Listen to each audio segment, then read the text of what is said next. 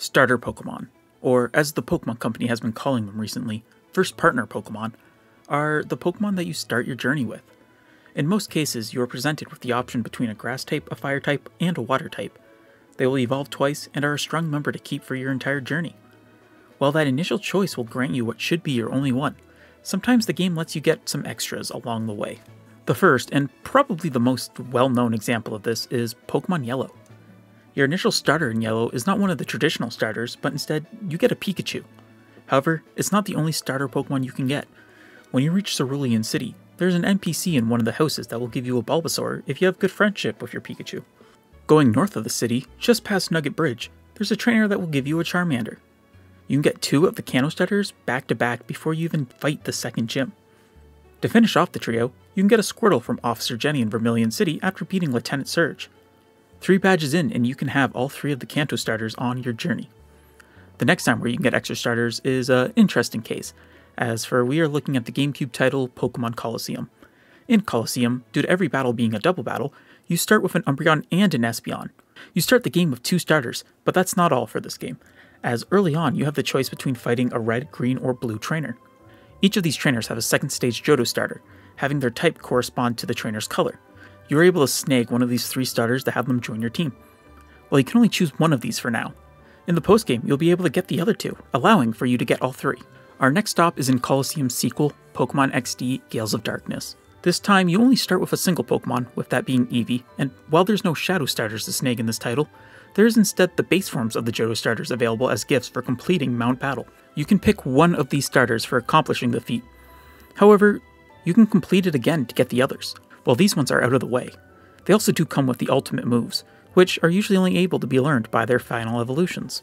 Returning to the mainline games, we come to Pokemon Emerald, where you can receive one of the Johto starters from Professor Birch as a reward for completing the Hoenn Pokédex.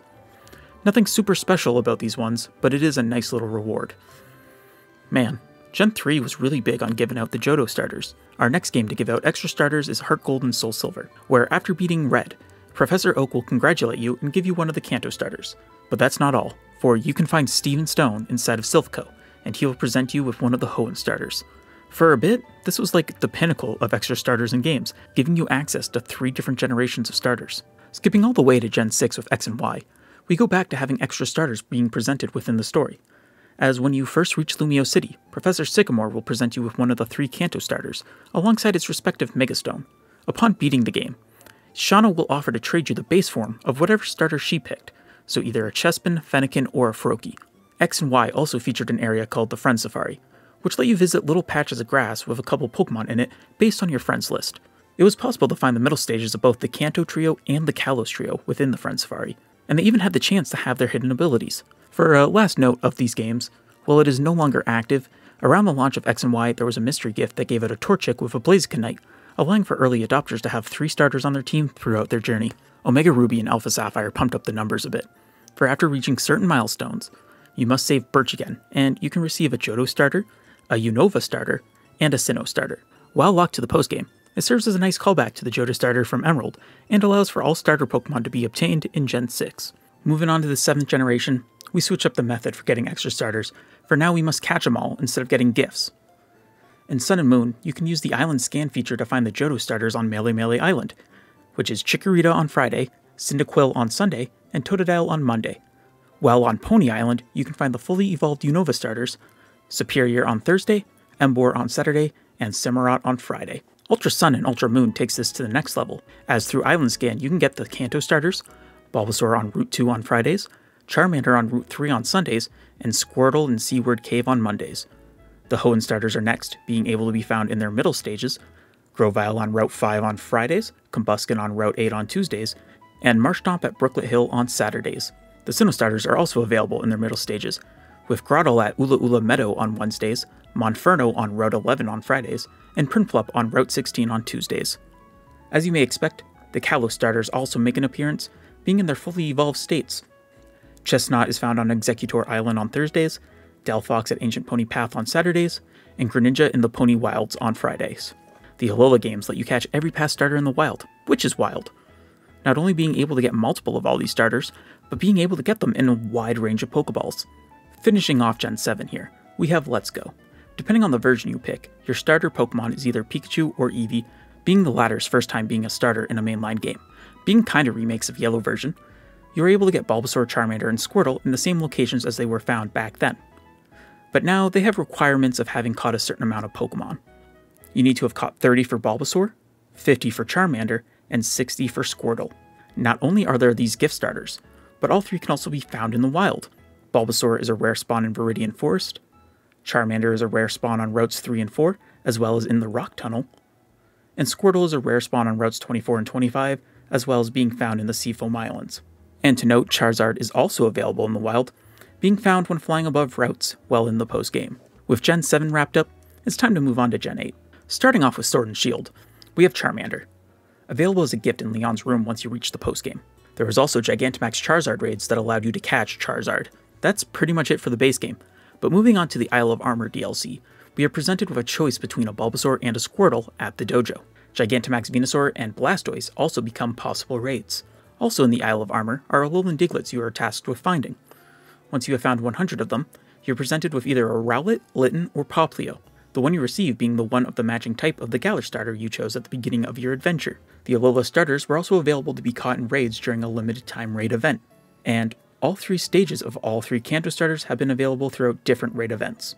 Finally, in the Crown Tundra DLC, within the Dynamax adventures, you can find the middle stage Kanto starters alongside the middle and final stages of the Hoenn starters.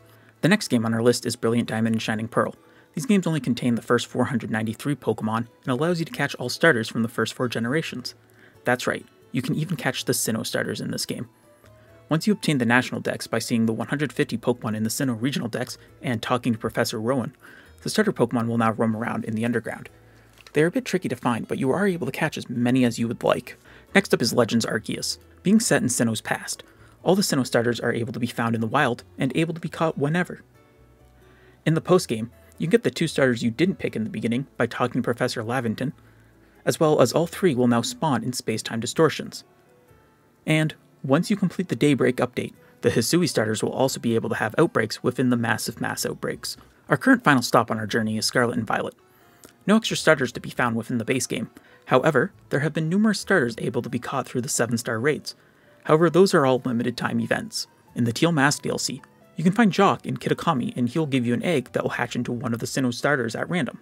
In the Indigo Disc, all starters from Gens 1 through 8 are available to be caught inside the terrarium. However, they're only available once you buy the upgrade for each biome. In the Savannah biome, you can find Charmander, Totodile, Snivy, Fennekin, Rowlet, and Sobble. In the Coastal biome, there is Bulbasaur, Chikorita, Mudkip, Froakie, Poplio, and Grookey. The Polar biome has Cyndaquil, Torchic, Chimchar, Piplup, Oshawott, and Scorbunny. And finally, the Canyon biome contains Squirtle, Treecko, Turtwig, Tepig, Chespin, and Litten. And that should be, as of now, every game that lets you get extra starter Pokemon. It is always super exciting when a game lets you get more than one, and it always feels like it's some rare occurrence, but yet it's happened in every game since X and Y. The starter Pokemon are a very special set of Pokemon, as for pretty much everyone, one of them is their first Pokemon. Also why in a post-Dexit world, it's annoying when a game like Sword and Shield doesn't have all of them.